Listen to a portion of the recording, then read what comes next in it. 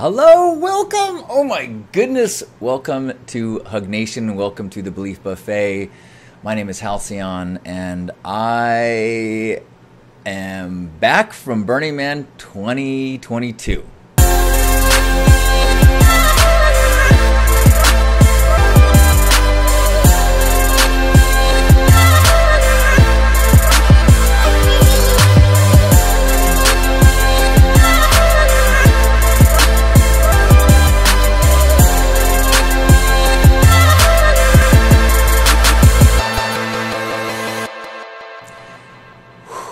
This was my hardest burn ever.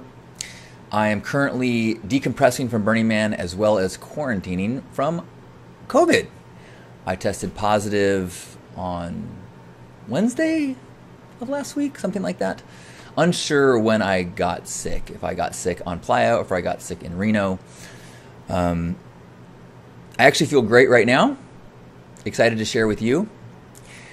I'm still processing so much. So I'm going to share a few highlights, reflections, as well as some just basic where I'm at and where I've been. This was the hardest burn I've ever had. This was my 24th visit to Black Rock Desert, my 23rd Black Rock City visit and burn in the desert there. It kicked my ass. It broke me. I said out loud, I can't do this again. And I have been having a more and more difficult time with heat as I've gotten older, and this was a hot year. I just could not get my body temperature down. I would be drinking ice water. I had frozen Gatorade bottles under my armpits. I had a gel thing on my neck. And I generally am so daytime focused in my activities and stuff, but it was tough. And then the sun would go down and it wouldn't cool off. I just could not get my body temperature down. And then after pushing and just trying to make the most of things and having very few excursions out of camp because I just couldn't, it was so draining to get out into the heat of the day. I did my Thursday activities and did the pink ride. And then Thursday about sunset, I just hit a wall. And I got floored and hung out in my RV. I had a little section of my RV being air conditioned. So in the heat of the day, I could keep that area down to like 90 degrees. At night, I could get it down to a reasonable, mid 70s, 80 degrees so I could sleep. But in the daytime, I could get it down to barely survivable. But at least with the air conditioning blowing on me, I could just sit there. And I was stuck there for about 36 hours. I couldn't barely move. I was so weak that I actually made a note and I pulled it out on the camp kitchen and I said, check on Halcyon every hour and with check boxes, because I was genuinely scared that if I got any worse and people thought I was sleeping or like, Halcyon's got this. He's just, he's a vet. He's got, and people just assumed I was okay and I got worse, I would be unable to yell for help. I was legitimately scared that I could die. And so thankfully campmates like Cookie and Amy, they checked on me every hour and they brought me things to drink. And when I finally was like, I was constipated, and then Amy brought me prunes, and then I had to go, but there's no way I could make it to the porta potty. I had them bring me my bucket. And so I hovered over my bucket and sharded hourly for a day. And it was rough. Eventually, people in my camp and former campmates and rangers demanded that I go to medical. And so I went to medical and they gave me more hydration. Actually, an interesting experience there. Like, they didn't take my vitals. But I guess they looked at me and they looked at my fingers and they assured me that I wasn't going to die. And so I eventually drank a bunch and then headed back to camp. And within 24 hours, I was able to move around. I still was extremely weak and was unable to participate at the level that I would like. In fact, I had a period after that where during our strike period, where we ended up starting strike 12 hours early in the middle of the night at midnight because it was so hot we knew we had to start at night. Thank you, Jesse, our strike lead, for taking that on and making that work. But I could not move, and I felt I was in such a dark place. I was convinced that I needed to step down from Pink Heart, that I did not deserve to be in the camp. I did not deserve to lead it. I was a hypocrite. I told everyone to take care of yourself so that you could be there for strike, and then I was out. Now, looking back, it's possible that I had COVID at that time. I did take a test on Friday when I was in the depth of my woes, and it came out negative, but I'm told that these home tests are not always super accurate, so who knows? Possibly I was sick then. I'm still testing positive, but I'm over the symptoms. I don't know. Maybe there was another virus that was going around.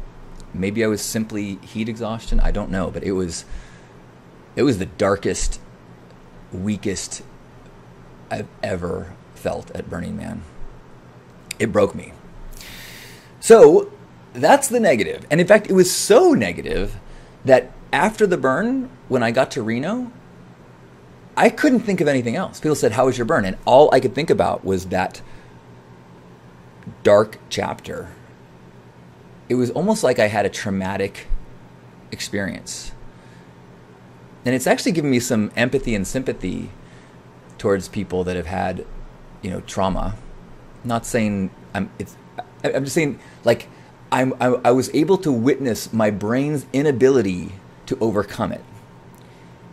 And since then, the week since then, I have been really actively practicing remembering the good things and going through the gifts that I've been given and looking at pictures and listening to stories and really having to actively pursue the cone because the crap has been so... So thankfully, I'm moving through it, and I'm starting to see more and more of the blessings and the gifts and the beautiful things and the wonderful things that happened before I got floored. And so I want to share some of the cool experiences. One was that I got to do an interview on BMIR with Jax. We talked for like an hour and a half, and it was such a safe place, and we had such like kind of a cool heart connection that I really felt it put me in this channeling of so much beautiful thoughts, and I felt really connected to the whole community because BMIR is kind of like this, voice and communication chakra of our city, and so it felt really cool to be trusted in that place. I can't wait to hear the archive of that. And that put me into a really beautiful headspace. What day was that? Monday? Tuesday? But that put me into a good headspace in the next few days, even as I was suffering from the heat.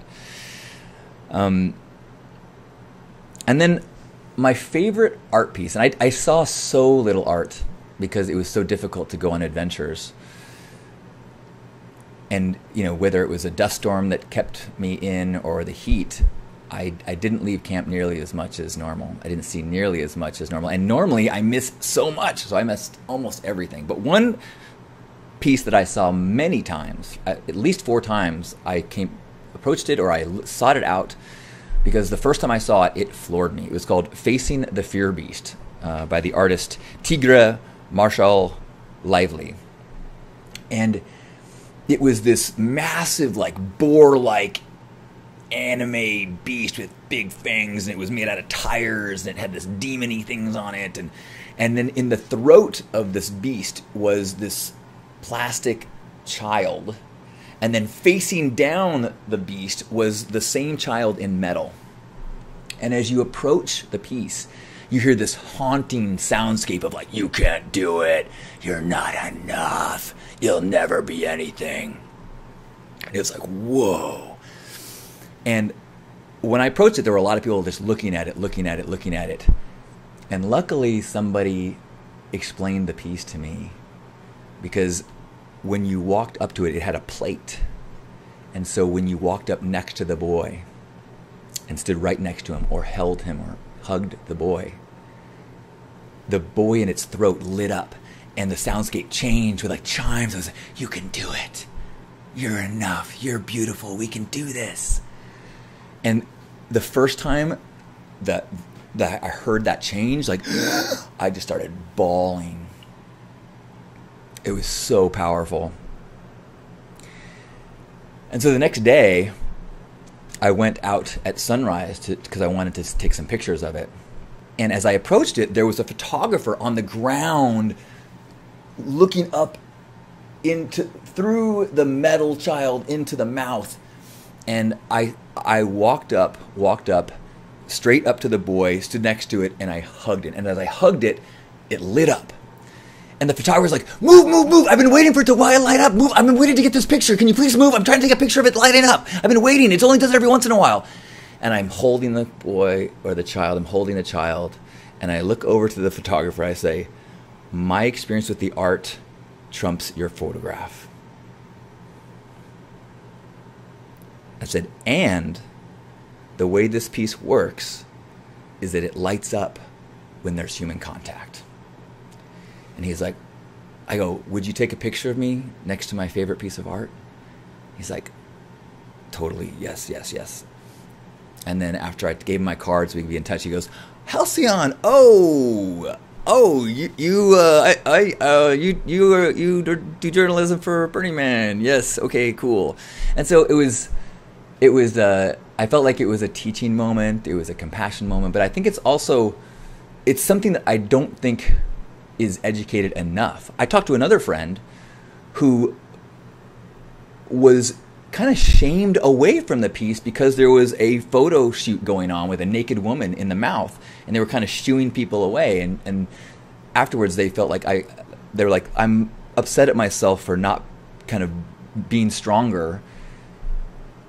And I think that as a community, we need to be very clear that priority one is we get to experience the art. And if you as a photographer want to take a picture of the art, you're taking a picture of the experience, which includes people participating in it. If you happen to get a picture by itself, great. If you want to wait until there's no one there, that's your prerogative. But you are not allowed to pressure anyone away from the art so that you can get your picture. Not cool. So thank you, Tigre. That was such an incredible piece. You know, as the weather hit and more, it became less and less functioning in the way that it did originally. But originally, oh my God, it was incredible. Which is cool now as I've seen so many people talk about it, because it was one of the few things I saw and I could say it's my favorite piece. Although that's hard to say because I've seen so few, but I'm glad that the one that hit me so hard, many people are saying was their favorite piece too. Another highlight for me this year was I took on an art project. Pink Cart has this beautiful fur signage in our frontage. And over the years, we've tried different ways of lighting it. And really what I've always really wanted was to outline the letters, but that is so labor intensive. And it's hard to find the right product because like normal LED strips, they shine outward. And so they don't bend in the right way. And so leading up to the burn, I had bought some products and some LED rope lights and some LED different things, and I found something that I thought would work and decided that I was going to wrap this thing. And so I got help online with people that helped me do the math of how much would I need, because it's way more complicated and a lot more than you would think. And then didn't have time to do it before the burn. So I brought all the materials and talked to our build lead, Carpo. I said, are you cool with me working on this during build? And he said, yeah, totally. And so I spent 2 full days of build screwing in these little connectors that I had found that would work, that I could zip tie. I drilled the connector in and then was able to zip tie the tape, the LED thing. And I was, come on, it's going to work, it's going to work, it's going to work. It was so much labor. And then the first time it lit up, it was so rewarding. It was so exciting.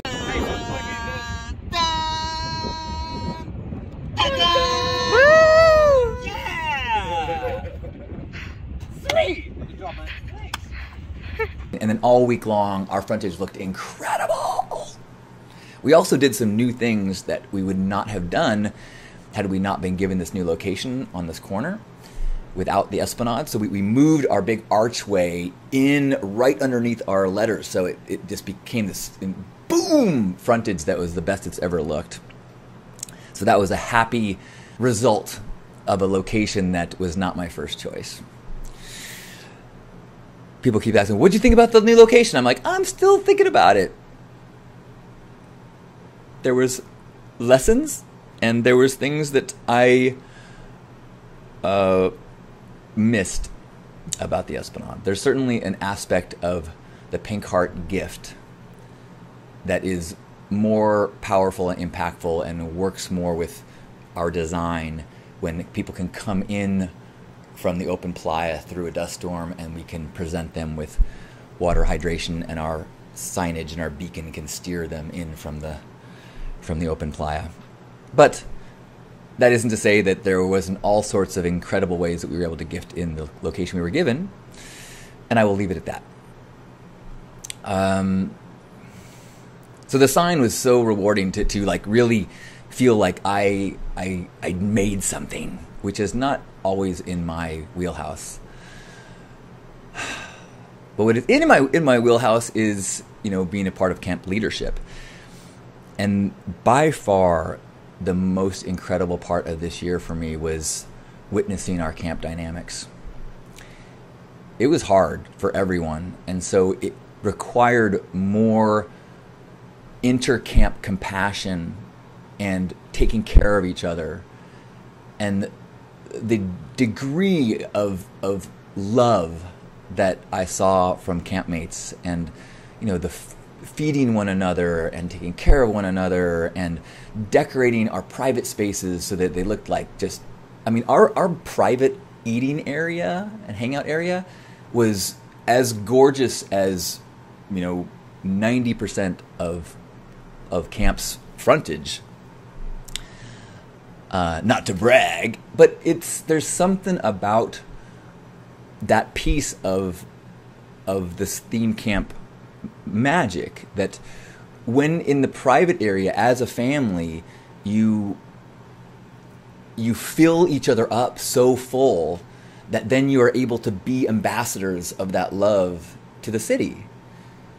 And I don't think you have the passion, the power, the energy to do so if you don't fill your cups first. And so we did such a good job of that this year. So many people put in so much energy and effort in so many ways. So I was so proud of what we created collectively, how we showed up collectively. It was magic. And as always, I think one of the most powerful and rewarding things for me was getting to meet burners who got to share with me a story of their journey.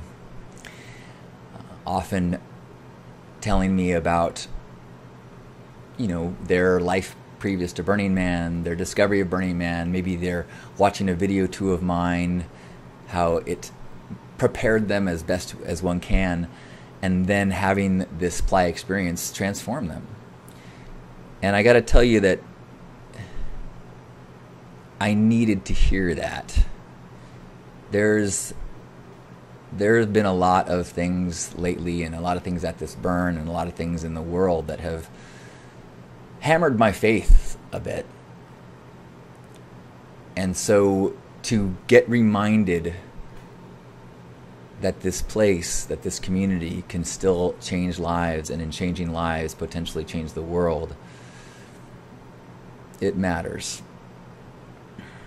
And to be totally honest, do I feel like the ratio of awesome to is not as good as it once was in our beautiful city? I do. I think that aspects of the magic and the purity have been corroded, but not so badly that the magic doesn't come through and the transformation doesn't happen. Not so badly that it's not worth it. He says, as he almost goes, "Oh my God, does that mean I have to go back next year?" I am holding those decisions for another few weeks. I can't imagine enduring that heat again. But I will definitely see you at some regionals. Planning to be in Utopia, the San Diego regional burn, coming up in October, and plan on being in Love Burn. Who knows what other regionals? Maybe you've got a good one that you want to convince me is where I should head. Hopefully a cooler one. My goodness. So I am slowly getting my bearings. I am still COVID positive. I am decompressing. I am slowly getting momentum going in my integration group. So if you want to join that and share your experiences on Playa and support one another as we start to integrate this into the world, you can go to decom.hugnation.com and join that Facebook group. It's free. It is a chance for us to not let the magic fade too much, to honor our responsibilities as ones who have witnessed something so incredible. I think we have a responsibility to have the courage and the strength to keep it going. So I am trying to summon that strength while I am patient, while I am healing, while I am processing, and I look forward to sharing that journey with you. If I got to meet you on Playa, oh, what a treat, and thank you. If I didn't get to meet you, man, it was hard to get out and about. And I mean, probably the thing that it was most difficult for me was normally I spend so much time in our frontage at Pink Heart just out hosting and meeting people. And I had 48 hours where I could not stand. And I missed the prime meeting people hours. And I really had to let go of my expectations and survive. You know, they say you don't get the burn that you want. Well, still not convinced that was the burn I needed, but if it was, man, it had a heavy cost. Whew. So, thank you. I'll see you at home. I love you.